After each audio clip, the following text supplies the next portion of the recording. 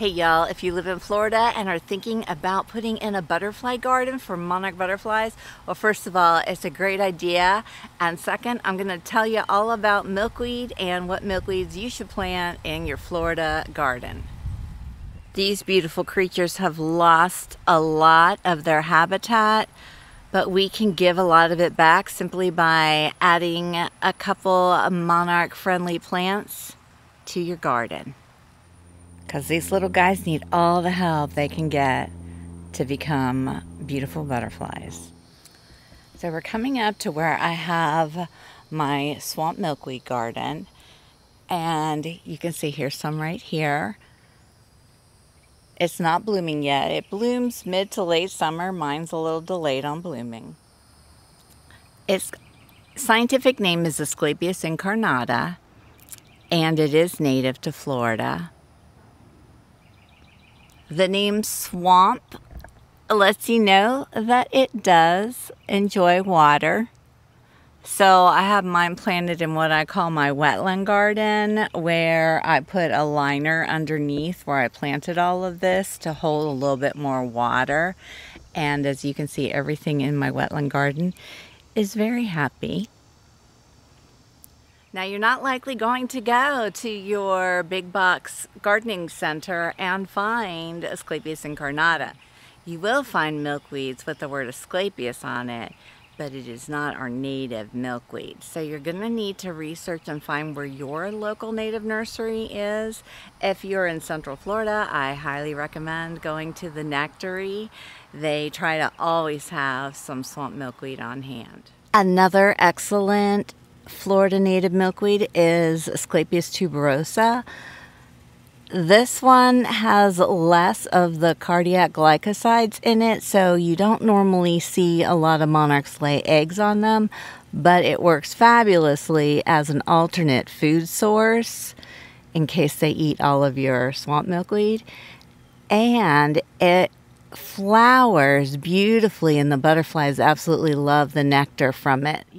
Now, those two milkweeds go through a period of dormancy where they will die back when the temperatures get cooler, but then they'll start growing again when the temperatures warm up.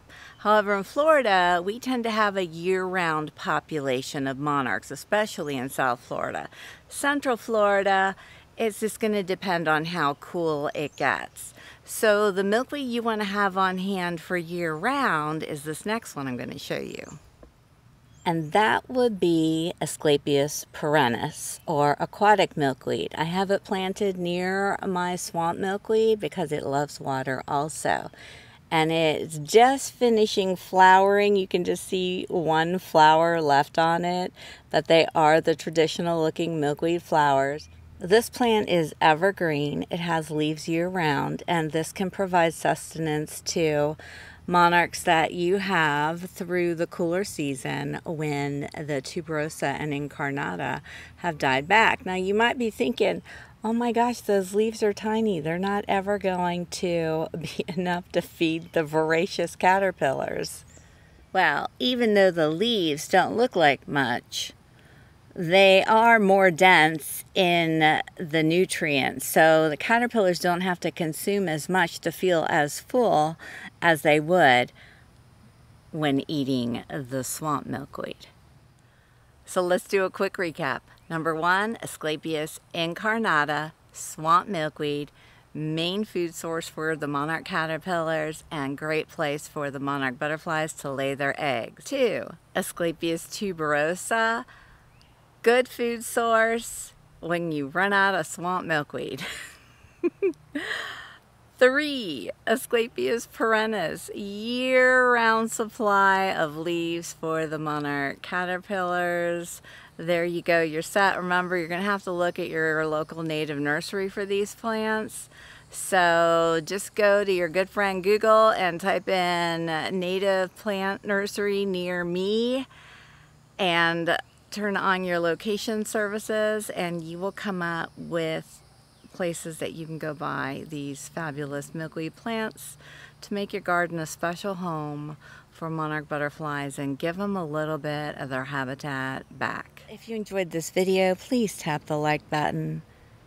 And subscribe to my channel if you want to learn more about butterfly gardening. Oh, and watch the little end clip if you want to see something funny.